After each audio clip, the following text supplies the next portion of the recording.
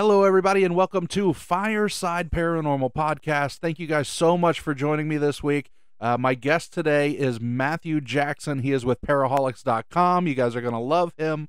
Just a few things before we get to him. I do want to mention American Paranormal Magazine. Their January issue just came out, and they did a full-page highlight, I guess, of Fireside Paranormal Podcast and me.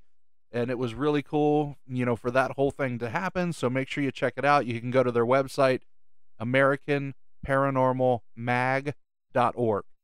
And you can go, there's a print copy. It's like $9.99. There's a digital copy for $3. But definitely go check that out. They have some really cool stories in there. Also, I want to give a really big shout out to all of our new Facebook group fans. We have had 1,200 new members in the last week. And everybody's been having a lot of fun. Everybody's posted and laughing and having a good time. So if you haven't joined the group yet, it's Fireside Paranormal Hub. If you've already joined, keep on being awesome. I love you guys. All right, let's get to our featured story. Our featured story today comes in from Wes. He's actually got two stories for us. Well, my name is Wes. I am from the greater Wheeling area. And I've got two fun stories to share with you today. One is paranormal as far as supernatural elements go. One is a little bit more natural as far as our furry friend Sasquatch goes. So I'll start with the ghost story. So this ghost story is interesting in that it does not start on a dark and stormy night.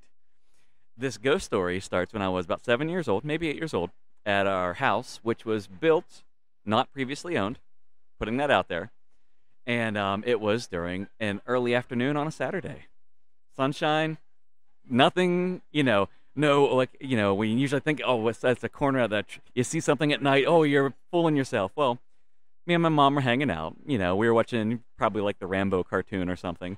And she was just placating me, being like, she was laying on the couch hitting this balloon. We were playing what we called Pat the Balloon. It's volleyball with the balloon. It was just an easy game. But anyway, our home, there was the living room where we were. Then it was kind of, you could run all around the circle in these rooms. There was like the living room where we were, the foyer, there's a dining room and the kitchen, and you could just run through all three of those. So my mom just kind of sitting on the couch, just hits this balloon, and it goes up, and kind of twists around and goes into the foyer area. So, I just run in to get the balloon, not thinking anything of it. It's a Saturday afternoon, sun's out, whatever. So I run in, and I reach down and grab the balloon, and I just look over my shoulder to the left and turn my head to the left. And on this 3-stair rise is a white, shrouded figure, arms outstretched, robed in white, face, but blurry. And I froze. And I could not move. I still get goosebumps thinking about it to this very day, even telling the story, even though it's been, more than 30 years since then. And I just froze. I could not move. And I just stared at it, and it was just simply there.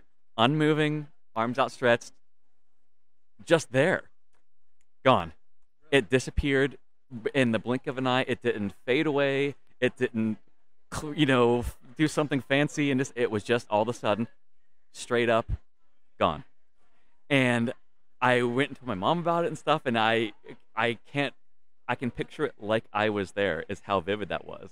And again, Saturday morning, bright and sunny, I ran into one room, looked to my side, and there it was. It wasn't expecting me to run in there.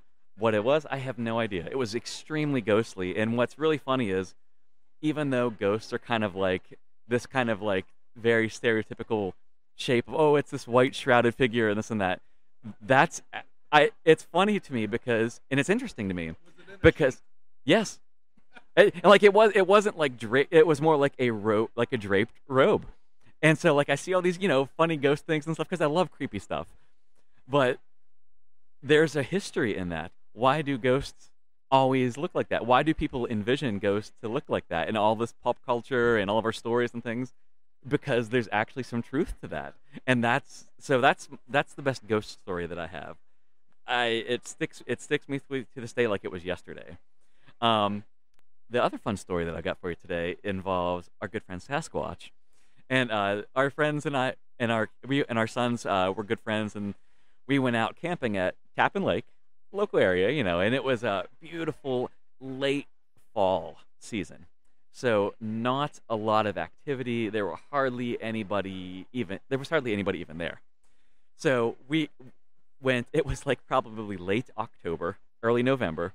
We wanted to go camping at that time. We didn't want a lot of people to be there. And we did the primitive camping as well, too. So we're out there where it's like, there's a spot that you can pull up to and put up your tents. It's not, you're not in the middle of the woods, but there's no electricity out there. And we went through there was a very long road that had this cul-de-sac at the end. You turn around. So all along this road, you could put up a camping spot, but nobody did because nobody was there.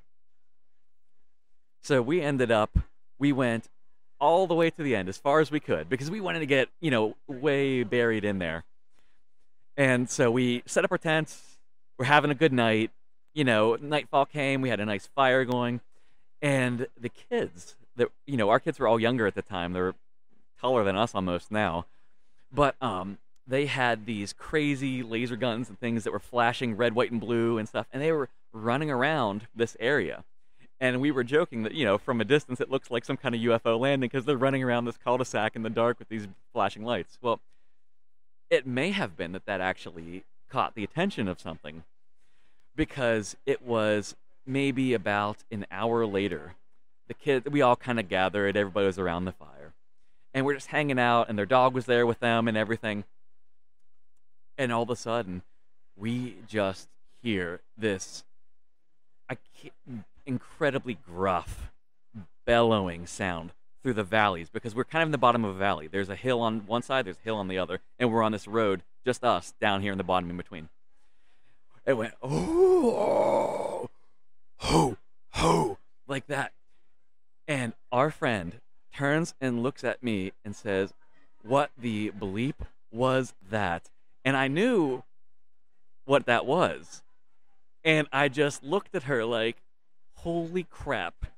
I understand. People could be out doing their calls. I get it. I understand.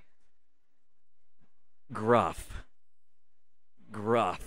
I can't describe it as well. I could never imitate it because it's so gruff. But anyway, their dog goes insane and runs over as far as it can to where the bottom of the hill lands. But there's a creek and it can't cross over. And a little run, just a little run, nothing major. And it is barking, running back and forth, barking, running back and forth because it can't get up the hill to what just made that sound. And then, so we're like, whoa, that was intense because we follow that kind of stuff. So we had an idea. And then 5 minutes later, same thing on the other side of the hill, of the valley that we're staying in between. And at that point, it was everybody's going to bed. One of our friends and I stayed up by the fire because we were extremely on edge at that point. But everybody else was just immediately like, we're in bed. That's it. We're going to bed. And so it was very interesting. So it was extremely memorable. So it was a fun night. And again, both of these kind of things happened very unexpectedly, which is kind of, we weren't going looking for things. It just kind of happened to us. And that's what makes them so like, wow. Yeah. But there's two good stories for you. Thank you, Wes. And if you would like your story featured on our show, make sure you email us at firesideparanormalpodcast@gmail.com. And I think it would be cool, even if you don't have a scary story. Let's say you're in a paranormal investigation team out there that has some cool evidence, or had a really cool experience, and you don't necessarily have enough or brave enough to do an entire hour-long show with me, but you definitely want to highlight one of the investigations you've been on. You can always send that in as well and reach out to me there, and we can make your story a featured story on the show. We have an event coming up called Hidden Marietta Paranormal Exposition. In the ballroom of the haunted and historic Lafayette Hotel, we will gather together all those who delight in the supernatural. From hands-on activities to speakers teaching you the secrets of haunted objects and locations, they have a unique array of creepy creative merchandise and a lot of things to experience and learn. There will be tours of the Lafayette also available, Advanced tickets are $12 per person. Tickets at the door are $15 per person. And this event is coming January 29th, 2022. And that is going to be an earlier show. It's going to be 11 a.m. to 4 p.m. I'm going to have a table set up to record your stories. It's going to be a lot of fun. Do a little meet and greet. Can't wait to see you guys there. All right, I want to get to our guest today, so join me by the fire as we welcome Matthew Jackson with Paraholics.com. Matt, you with us? Yes, I am, sir. How have you been? I've been really good. I've been really busy, but I'm out here in the wilds of Indiana holding my own, man. Now, for those of you listening, man, Matthew has been around quite a while with me and radio. You know, I think, how long ago have we talked?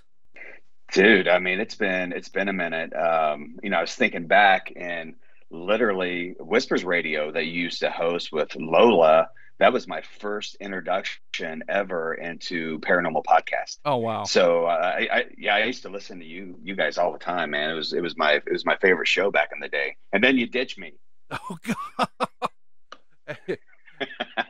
Now, are you one of the many that fell in love with Lola? Everybody I ever talked to, all of our emails, it was always about Lola. I may have been using you to get to her. I'm not gonna lie. Yeah, she was wonderful on the show, man. She's a blast. And yes. So Lola, if you're listening, I'll give you Matt's number. Perfect. Thank you. I know, Matt, you've been on the show with me before. You've sent in stories, for Halloween episodes. This past Halloween episode, we had a story of yours that you had sent in to me years ago. We plugged it in there. I know you do a lot of work with like ITC work, right? Is that what you're into now? Yeah, I do. I really fell in love with ITC, instrumental transcommunication, and I'm proud to say that I've had really good working relationships with most of what I would call the boutique box builders that are out there. And I've had the opportunity, I think, to own almost a box made by, every single builder out there. So I'm really well versed in the ins and outs of most of those radios. And I know a lot of those builders personally. So it's been a really cool ride over the past few years. Now we had Steve and his wife, Steve Holte, not too long ago on the show. You've done some work with him as well, right? Yeah, Katie and Steve both. I have several boxes made by Halte Paranormal, and they're definitely some of my favorite go-to devices. They have a really, really unique, smooth sweep to them, which anyone who does a lot of ghost box work, you can appreciate when things are not super harsh, especially in audio review or you're listening for responses in real time. So it's really nice to have devices like that on hand. I was gonna put you on the spot and see who your favorite was. So, I'm glad, just in case Steve was listening. If I could have a list of all the listeners out there, I will let them know that they're my favorite builders if they're on there. Now, how long what got you in to the ITC? Because I know it's kind of controversial sometimes in the investigation world. What made you take that leap? What made you jump into it? Years ago, I investigated with a group of guys who, they were kind of hot and cold on the whole ITC thing, which is fine. I mean, a lot of people are. And I bought a ghost box on my own. And at one point, I was at a location and I had a direct intelligent reply that I couldn't deny because it actually said the homeowner's name plain as day. And I know with ITC devices, you get a lot of like radio bleed and different things like that. But at the same time, I don't think that we're in any position to say what a spirit may or may not be able to manipulate as far as like in the course of our investigation. So since we don't know the rules on how they actually work and what they can or cannot do, I just became a little bit more open to the possibilities of, what if this is legitimate? What if there is a way for them to communicate? And it's kind of weird because people will have all these ideas on, do the spirits manipulate like the radio waves as they enter the device, or the radio waves when it's inside the device? But in some of my experimentation, I really feel like the paranormal aspect of it actually happens once the sound leaves the speaker of the device.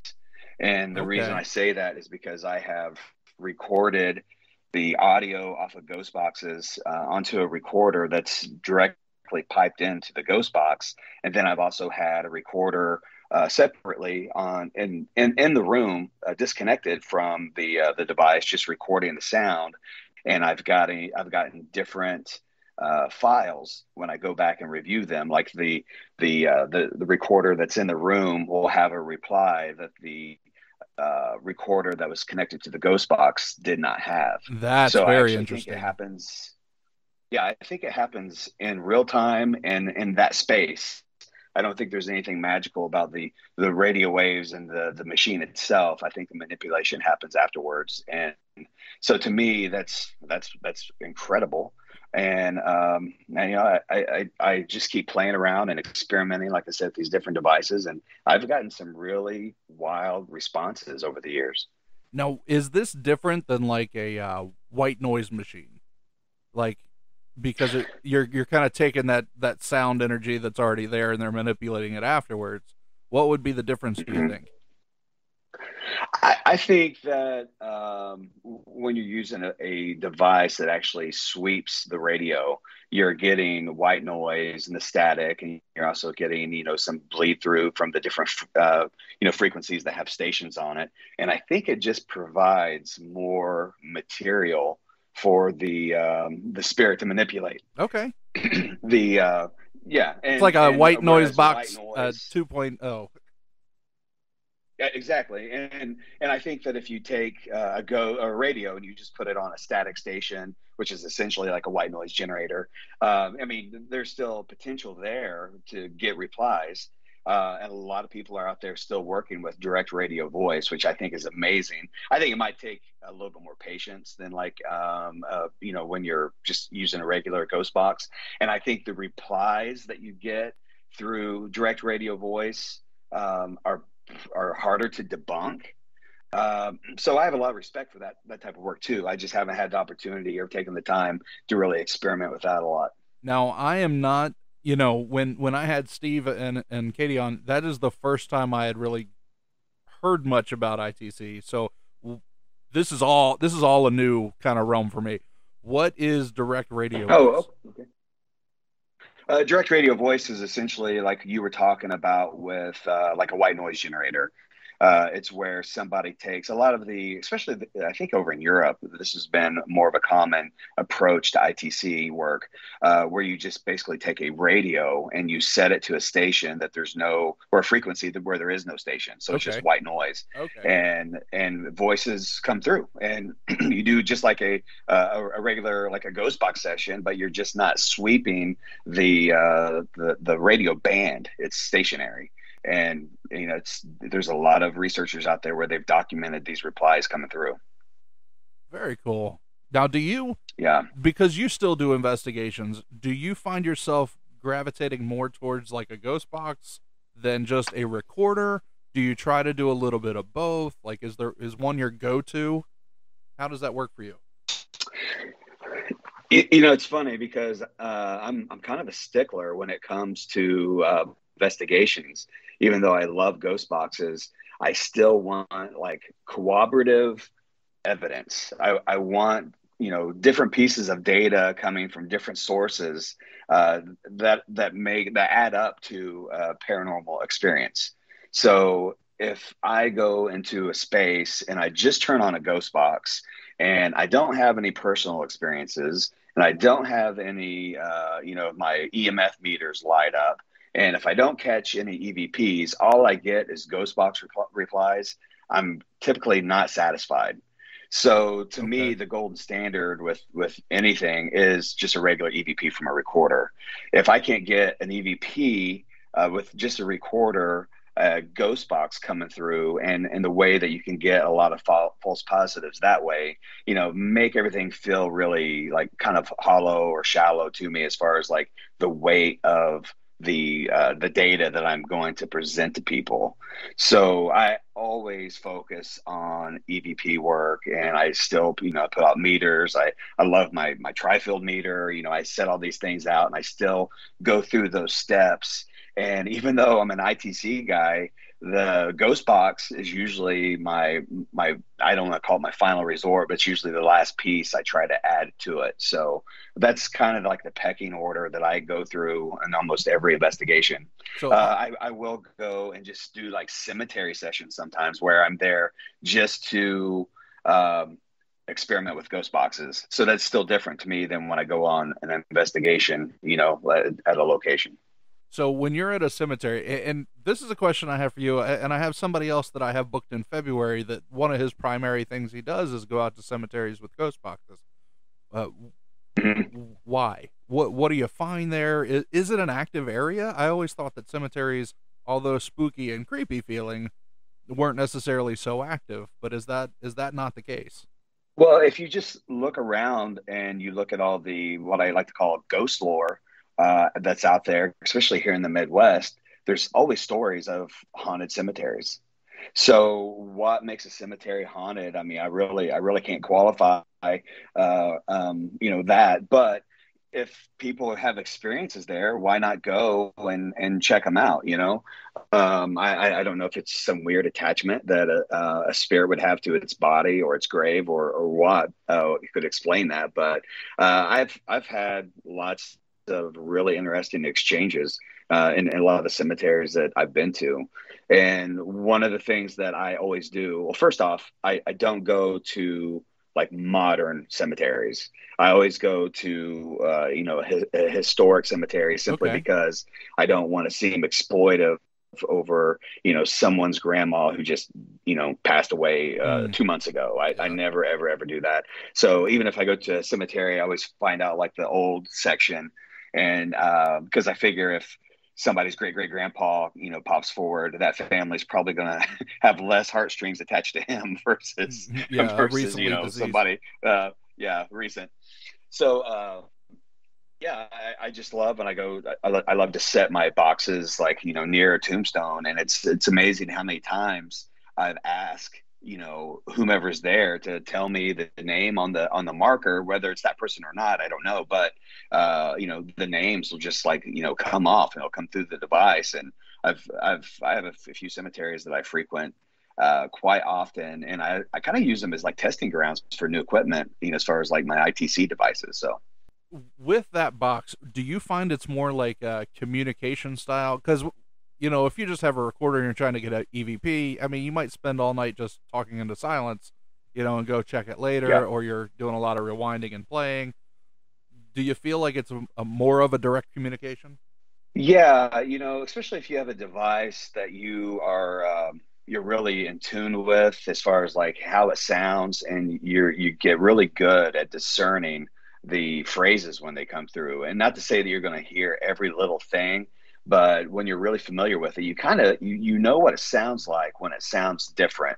And a lot of times with the ITC responses, they sound more divorced from just the chatter and the sweeping sound. So when those replies jump out, I mean, you really have an opportunity to have more of a conversational style, exchange with whatever might be there. So I've documented that numerous videos, numerous times, and I think that's one of the more satisfactory things I like about it is just having that instantaneous, like I'm getting intelligent replies in the here and now, and I'm being directly addressed. So it's pretty amazing. It's an amazing feeling, and at times it's almost been like magical, some of the things that have happened. And so yeah, I'm really, I get geeked out about it. It's all very interesting. I love to ask questions about it all, just because I've never had much experience with it. The only time I can think of, this is back when I was doing Whispers. I had an event that I had put on at the West Virginia Penitentiary here, and somebody, I don't know if it was a newer version of a ghost box or spirit box, but it literally just like was sitting there like a he ah oh chuk, chuk, chuk, chuk, and it was just making these random syllables out there, and for me it was annoying, but Yeah. but I feel like what's out there now in this new technology, it's a lot different than that. Yeah, they are annoying. I mean, I completely understand when when somebody does not like listening to a ghost box. I mean, it can be painful. But with enough time and patience, you and different devices, you kind of find what might work for you. But some of the cool things that are out there, as far as like trying to add credibility to using those types of devices, my favorite thing right now is actually reverse speech.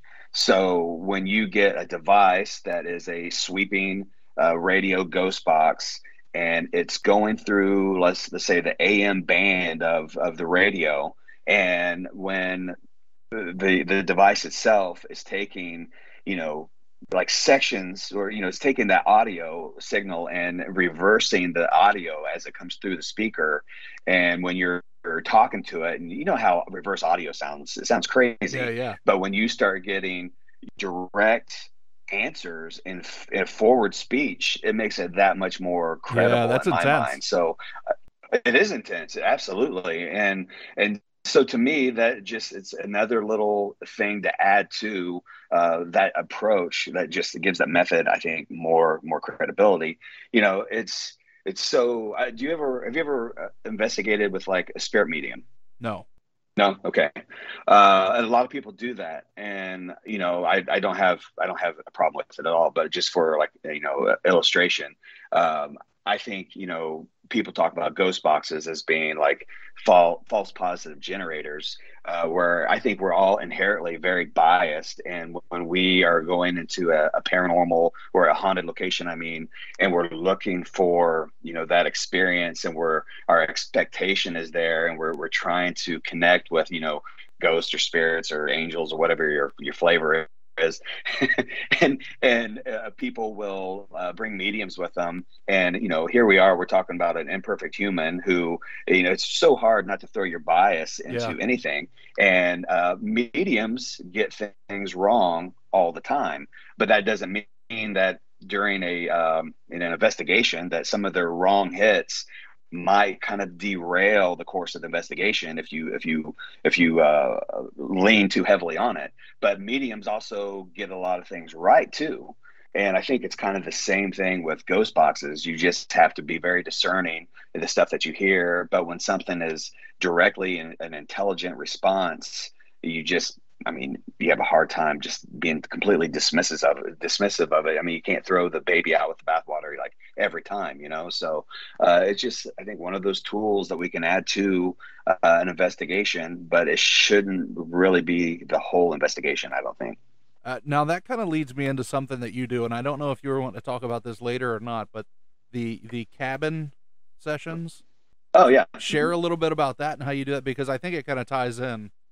Yeah, because I think, like I told you before, myself, I'm a skeptical believer with all this stuff. So I'm always trying to find different experiments to kind of push the envelope with ITC, just to check myself before I wreck myself, so to speak. And so check it. I never, yeah. I've never tried to do what I call like a controlled radio, a control ITC experiment. And by control, I mean with like certain parameters set in front of it. I've always been more like on location doing a type of, doing experiments. So last year I set out to do an 8-week experiment where I had a set question list, and I used the same device, and I tried to do the sessions at the same time. And I did this for 8 weeks straight. And I would ask the same questions just to see if there would be any consistencies to the answers from like week to week to week. And I would also have, for every session I did, I would add like 2 bonus questions. And I had some trigger objects around me and so forth too. And then I would also have like one like written question that I would just hold up a piece of paper and ask for a reply to that question as well. And it was pretty interesting, by the end of it. I wasn't completely satisfied, and I know, like, scientifically speaking, it wasn't, perfect, because, it's only like, quote unquote, so controlled, but it was really telling to me on how I seemed like I really frustrated whatever I was in contact with, because as the sessions went on, things got a little bit weirder, a little bit darker, and there were, refusals to answer like certain questions, especially when I kind of leaned more into anything dealing with, like, religious type of ideas. So it was really strange the way that it ended up. But at the same time, I think in almost every video or every session, I ask what shirt I was wearing or the color of my shirt or whatever. Uh-huh. And I think that was like the one question that got answered every freaking session. Really? Everything, like one time I was wearing like a plaid shirt and it said plaid, and I just wore like a series of t-shirt and it told me the t-shirt color. And one time I went topless, Jordan. Oh, you dirty dog, you. Yeah, The sexy I went with no sessions. shirt on, and it told me I had no shirt on. Really? So yeah, so it was pretty wild. I mean, it was really interesting. So I'm going to do something similar this year, but I'm going to do it on a monthly basis. So that obviously it's going to take me all a year to kind of put it out, but yeah. So it's kind of just an interesting way of kind of testing your ideas and concepts, and how this whole thing, as far as like ITC, how it might actually work and be applicable in an investigation. That's a pretty clever way. You don't really hear too many people doing like that kind of experimentation with it. So hats off to you for thinking of it. Well, I got the idea of doing the controlled sessions when it was during like the whole COVID lockdown thing. Steve Holte briefly did a podcast with another ITC researcher, Bruce Halliday, and they're the ones that first brought up the idea of doing controlled sessions. I was like, well, heck, I need to try that, because it was something that I never even did. So I gotta give those guys credit for putting that idea in my head. So. Now, I want to give you a chance to talk about like what you do now, because it's not just investigations. Like, tell me about Paraholics.com. Tell me about what that is and what you try to do there. Well, Paraholics.com is kind of like my flagship, as far as like where I try to dump all my paranormal experiences and so forth. So it's kind of like, it's my personal archive or diary that I kind of share with the world. And from the very first time I kind of set out my own, and with the whole Paraholics concept, that's just where I put everything, my random thoughts, my experiences. It's not like, too much of a Dear Diary at all. But, and also some of my rants, things that, I question and so forth. I just put it all there, and it's linked to all my social media. So my Instagram, Twitter, my YouTube channel. So almost every post also has a YouTube video that's embedded in it. That kind of will go into obviously more in depth into, where I was, the history of where I was, and any type of paranormal type of experiences that I had, or things that I've debunked. I've even been to investigations. I've caught people like faking evidence, and I put it all out there on the blog, for people to see. So yeah, that the one time that happened was pretty darn funny, I have to admit. You want to hear that story? Oh, yes, I do. Okay. So as open as I am about ghost boxes, there's one piece of equipment out there that just kind of irritates the tar out of me. And that is the SLS camera. The camera that you see in a lot of the shows where people map out the stick figures and so forth. Oh, yeah. Okay. So I had one of those when they first came out, and I approached it just as I approach any piece of equipment. I'm, skeptical, but also I try to keep an open mind. And so I used it a lot in the beginning. And so I had that camera with me one time, and myself and my buddy Mike Caldwell, who's a retired chief of detectives in Southern Indiana, we got contacted by another a paranormal group that had been investigating this house in Southern Indiana that they claimed to be they were being terrorized by a demon in the house, and they had a young daughter who had nicknamed the demon Elmo. And so, Ooh. we were asked to come and assist in this investigation. And so I went down there. We met the husband and wife of the other team, and we met with the homeowners, and they kind of walked us through, and they were showing us, the different, claims and activity in the house and so forth. And the homeowners left us alone for a while just to do some investigating, where we set up and we did some experiments, the typical EVPs and so forth. And it was totally quiet. There was nothing about the house that made us feel creeped out or whatever. And then we wanted the homeowners to come back in and sit in some sessions just to see if that caused a different, a change in the atmosphere, so to speak. Yeah. And one of the big claims that these people had was they couldn't keep any change in the house because Elmo the demon loved to throw pennies. He loved to throw any type of change. So, of course, one of the first things I did is I went around with pocket change and I started making little piles of coins because I was trying to get a coin to be thrown at me, Oh, yeah. And nothing ever happened. Yeah, nothing ever happened and so forth. But when the homeowners came back and they came, everybody sat in the living room except for me. We were going to do like an EVP session with them in the house.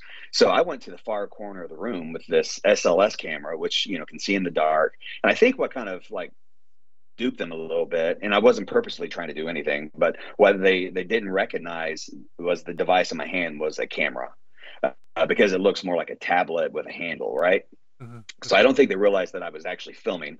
So I go around their pool table, and there on the other side of the pool table was one of those. It was a slot machine, like an antique slot machine, it was a beautiful piece. But what caught my eye was the tray for the tokens was completely full of tokens, and it hit me like a ton of bricks. It's like, I guess Elmo only throws American currency and will not throw slot machine tokens. I had that fleeting thought when I saw those coins there because I kind of found it a little, dumbfounded. I was dumbfounded, like, why were these, laying in here, But I didn't say anything, and we started our session, and I'm filming towards these people with this SLS camera, and we're asking questions, and I see the husband reach in his pocket, pull something out, hands it to the wife, and she takes her arm and throws it behind her, and all we could hear was like coins sitting all over the hardwood floors. And of course the investigators, everybody starts screaming, and I'm in the corner just dying, trying not to bust out laughing because you're watching it all. And, oh yeah, I watched it all unfold, and after that intense moment, that intense interaction with the demon Elmo, everybody had to take a break because that was some pretty powerful stuff, right? And the other investigators, they're out in the driveway, and I go out there, and I'm like loading up my stuff, and they're like, they're trying to figure out what to do next, like, what are we gonna do about this freaking coin throwing the demon? I'm like, you guys can do what you want, but I'm going home. And I told them what I saw, and they're like, you have got to be kidding me. So I have a Attack of the Demon Elmo post up on my blog, so it's pretty funny, the footage. Now, did they stay? Did they stay and investigate, or were they checked out too? No, we were polite, and as far as like making our exit, but yeah, we pretty well, everybody wrapped up pretty shortly after that, so we didn't like call them out there on the spot, but yeah, it was pretty funny. People will do anything for a little bit of notoriety and fame in this day and age, so it was a good time. Please tell me you were able to send that video to be like, hey, I think we found where Elmo is, and sent that. Did you or are you a kinder man? Well, I mean, the blog post definitely calls them out, but I do know that my buddy Mike did send them a letter and basically let them know how we didn't appreciate being jerked around.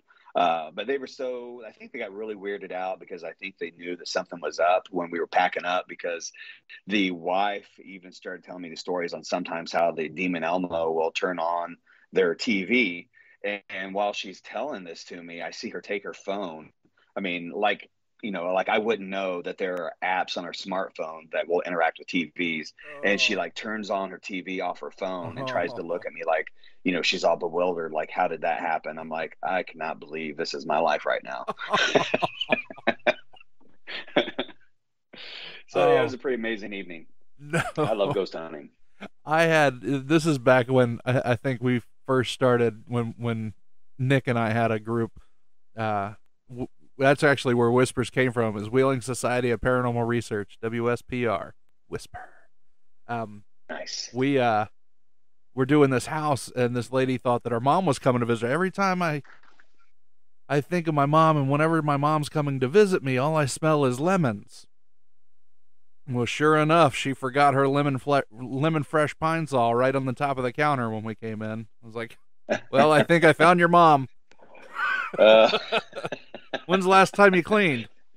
All right. When's the last time you heard from your mom? Oh, okay. Was your mom's name Dusty by chance?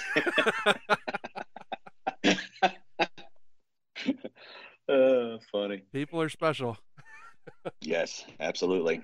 Yeah, but the whole SLS camera thing, the reason I get so frustrated with them, because I take swipes at them all the time on the blog, and that's because I quickly learned that if you take about any flat surface, it doesn't have to be flat, but flat definitely helps. If you know how to hold those cameras just right, you can create those stick figures on about any surface. Oh, really? So once I figured that out, it's like, it just really made me question, anytime that you would see any of that, especially like on the paranormal shows, because if you notice, when those stick figures appear, they're always on a flat surface, and the stick figure will normally be about the same dimensions as the surface. So if you get a stick man on a refrigerator, guess what? That ghost is the size of your frigid air.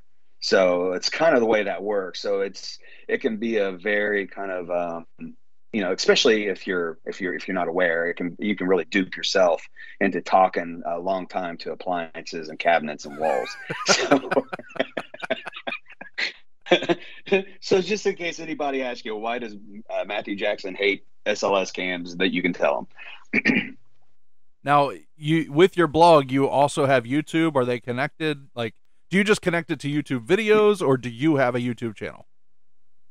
I do have a YouTube channel. It's Paraholics, and it's all connected to my blog. So for every video out there, there's a blog post that goes with it. And that's probably been one of the more frustrating things, because people are so geared towards, the visual of like the internet. People don't like to read as much. And when I do my presentations, I like to write as well. So to me, it's always like one piece, or, it's the entire, presentation. It's the blog with the video. So if you just see the video, I always encourage people to at least check out the blog, and you'll get a little bit more of a rounded, idea of what I was trying to present. And it's usually like on the blog is where I have my timelines as far as like for the investigations and the locations, and just more facts that kind of go with it. Cause you can get pretty long-winded with actual just, videos. If you try to throw all that into one 15-30 minute video, it's almost impossible.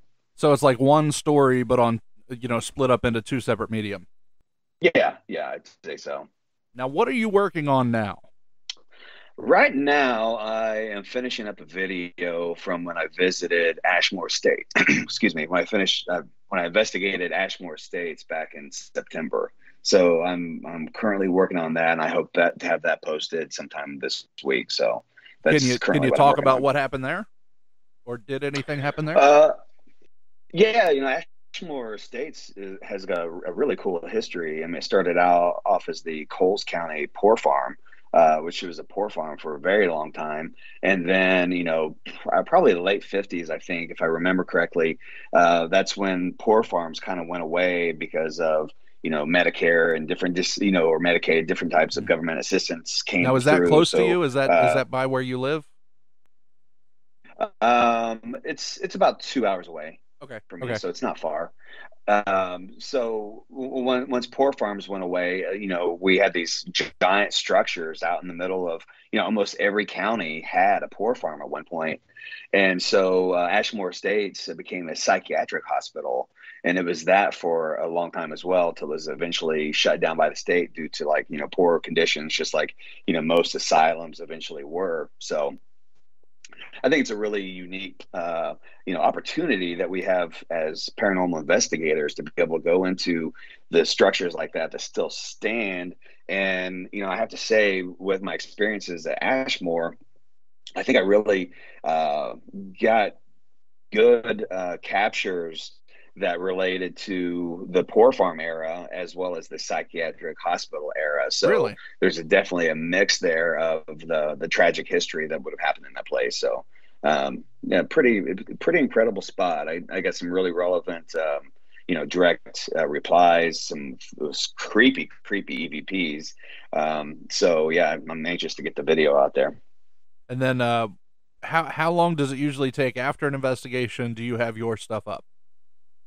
Oh my gosh, it just really depends on my life. So I'm really embarrassed. It's taken me from September until now to get the video almost done. But I had a couple other things pop up in between that are still undisclosed at this point. I really can't talk about or share that I had to jump on. So it kind of pushed Ashmore on the back burner a little bit. So I'm really trying to get ramped up and get to posting more regularly, because I think the last time I posted was I told you about the Herb Baumeister post, from the Fox Hollow Farm, and I think that was the last post I actually put up on the blog, and that was late last year. So. Herb. Okay, so for whatever reason, that just put back a memory. We were talking about faked investigations. Yes. We had a guy, and I did it. This is another event I did at the penitentiary, and I had a big investigator. His name was Herb. I'm not going to give away his last name, but he faked so much, and he would just have he's like, this is my method. And he would just talk into his recorder and throw it out there and play it right back. Be like, you hear that? You hear that? They said yes. I'm like, you are a lunatic. And yeah, he was something else. But I brought him in to that investigation. I was like, wow. I can't believe this person right now. I don't want to out their last name, but I'm sure you can Google Herb and his method. I tell you what, there's nothing scarier in the paranormal than the living. I don't know about you, but nothing I've really encountered in the dark has ever freaked me out as much as some of the great folks I've met in this field, Yeah, some of my best friends are terrifying. I'm all about para-unity and stuff like that, and we shouldn't talk about other investigators and but some of them are bad. Some of them do not good some stuff. of them are bad, man. All right, but you're talking about a different kind of Herb. Is he a better person? Who's this Herb that you were talking about? He might be a great paranormal researcher, because I have a feeling that sadly he made a lot of ghosts. Oh, and, I mean, that's a bad joke and poor taste, but let me tell you, he was one of the most prolific serial killers in United States history. So yeah, Herb Baumeister, he had a house on the north side of Indianapolis. And the people know it as Fox Hollow Farm. It's been well documented on, as far as the history of that place and the number of people that met their untimely end there. And not only that, a lot of people also think that before he started bringing victims back to Fox Hollow Farm to kill them, he spent a number of years actually picking up, he'd pick up gay men at some of the local Indianapolis gay bars. And for a while there was another serial killer that they called the I-70 Strangler. Mm-hmm. And they were finding these bodies of gay men in between Indianapolis and Columbus, Ohio, and they were all connected to the Indianapolis gay community. And oddly enough, those murders stopped at the same time that Herb purchased Fox Hollow Farm.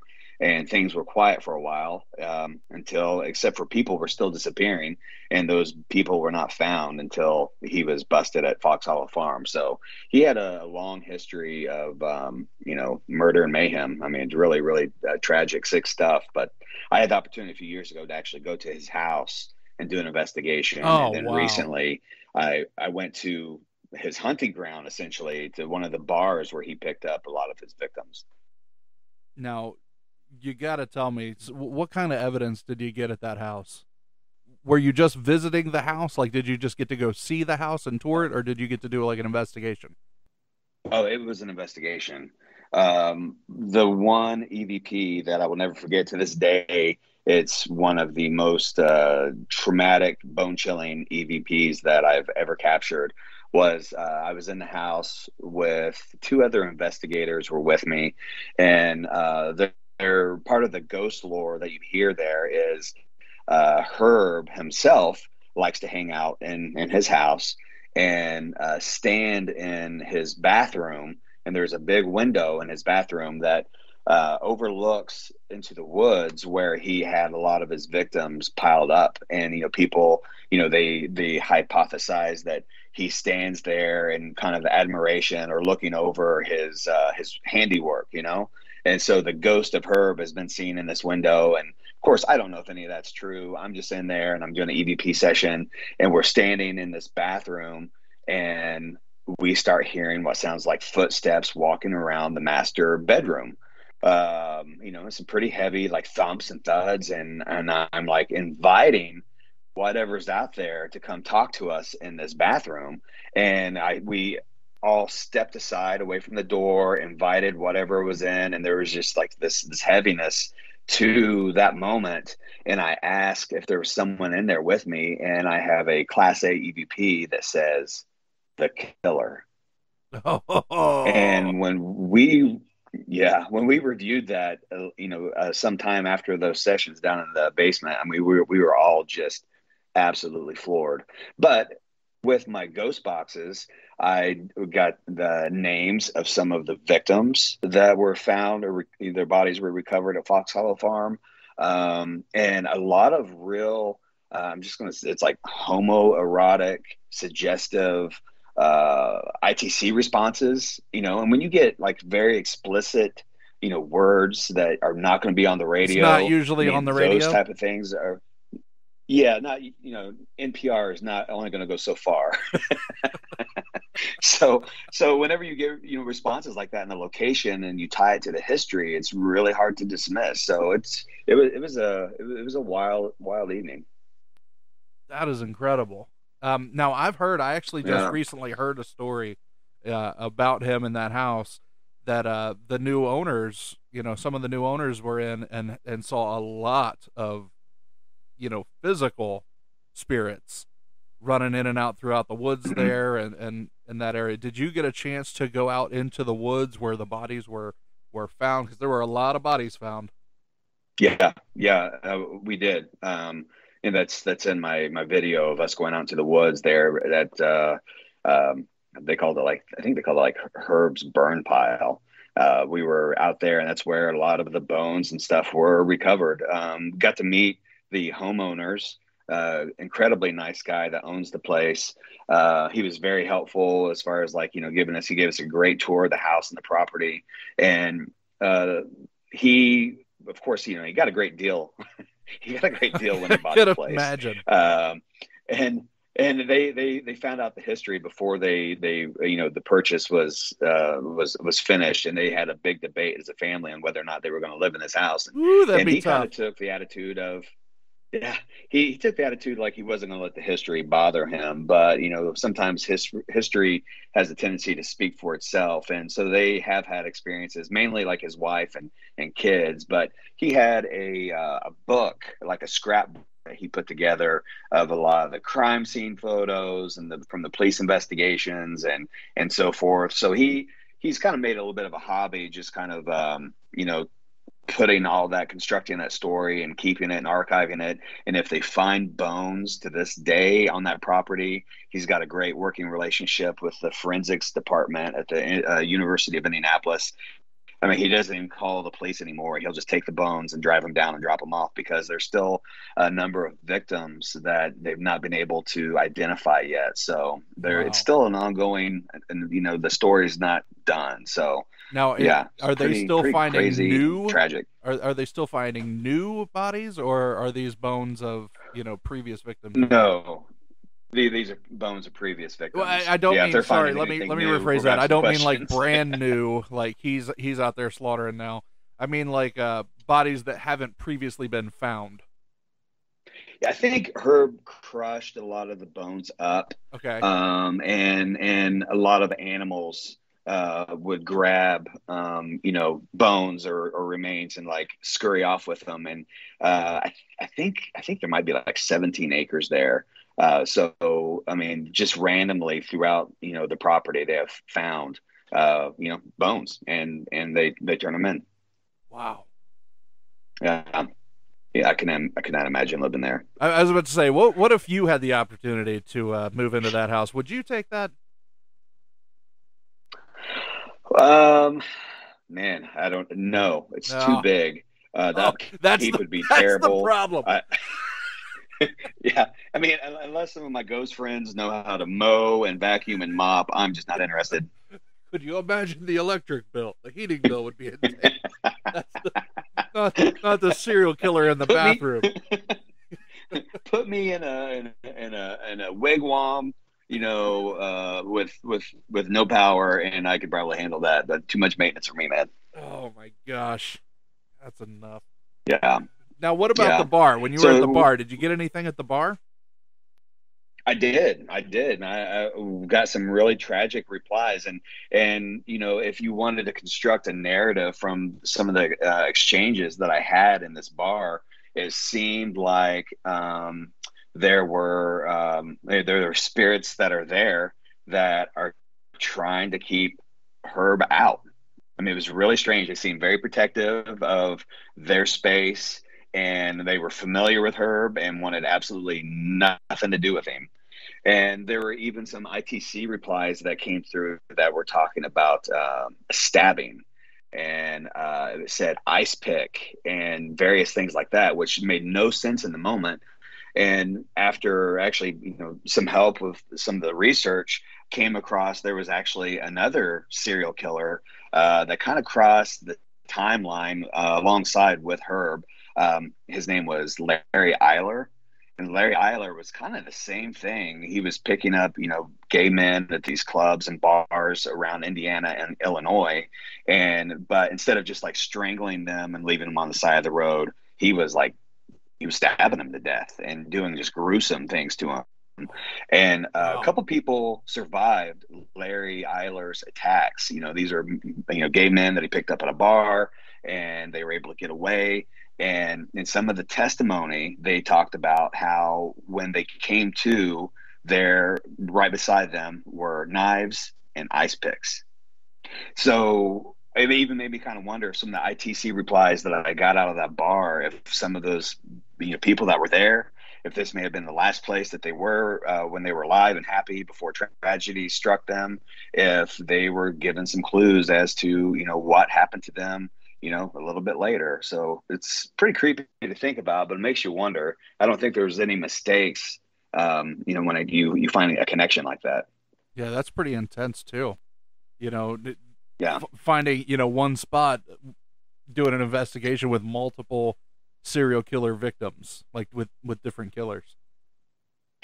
Yeah, and at one point, I know we asked if Herb was there, at that bar, and we got an ITC reply that said Herb's at Fox Hollow Farm, which kind of lends some credibility to the killer being in the bathroom with me that one time. So, when you've been involved in paranormal for a while, and you get to go in some of these fantastic locations, and you start to build like a body of work, it's interesting to kind of go back, like look at your blog or your YouTube channel, whatever, and just kind of lay it all out and see, all the amazing, crazy opportunities and things that you've experienced, and you start to see like, the web of, connection throughout, throughout your adventures and research. So it's pretty cool that I've been able to touch some of these places just, because primarily I'm just here in the Midwest. I'm not jet setting all over the world or anything like that. So it's pretty cool to be able to have all that and to be able to talk about it.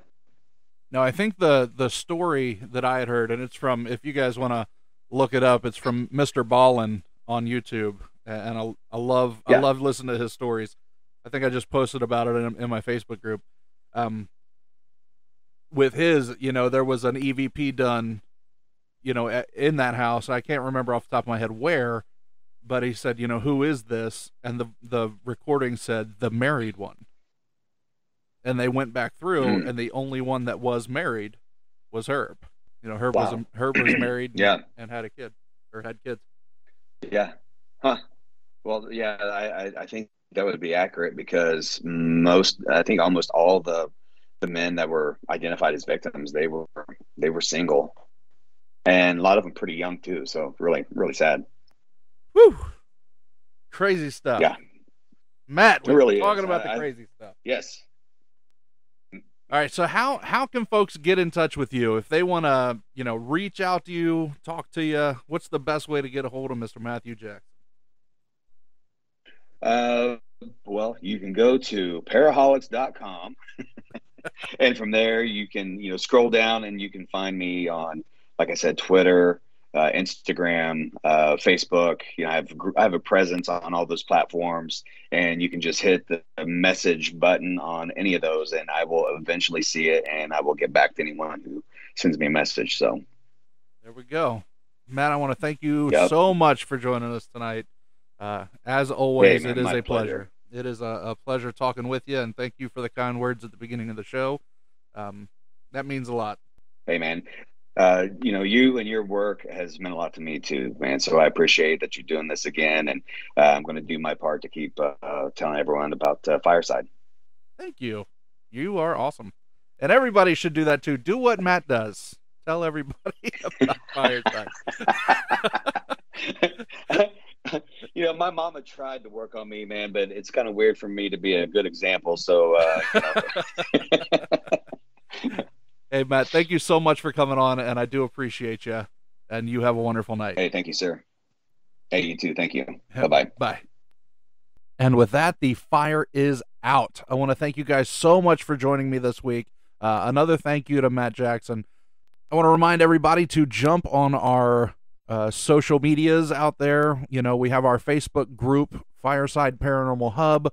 We have our Instagram, Twitter. Our Twitter is Fireside Parapod, Parapod. We are on TikTok, having a lot of fun on that. We have our Patreon. Remember, we're just setting up that Patreon, so you can get a name drop. You can get access to our Discord server. Hope to make that into something fun. Just another way we can connect and discuss the show or different ideas that we have. Make sure to check out our website, firesideparanormal.com. Now on that, we do have these shows. We also have our merch section. We got all kinds of fun merch out there. I mean, there's pillows, cups, tablets, phone cases, big tapestries, wall art. I mean, there's so much stuff with the designs on there. It's definitely worth checking out. Make sure you look up American Paranormal Magazine with the January issue, because I'm on it. And if you do want to reach out to me, if you have a story or if you want to be a guest on the show, don't hesitate to send me an email, firesideparanormalpodcast@gmail.com, or message me on any of my social media platforms. I check all those. And until next week, everybody, don't be afraid, only believe.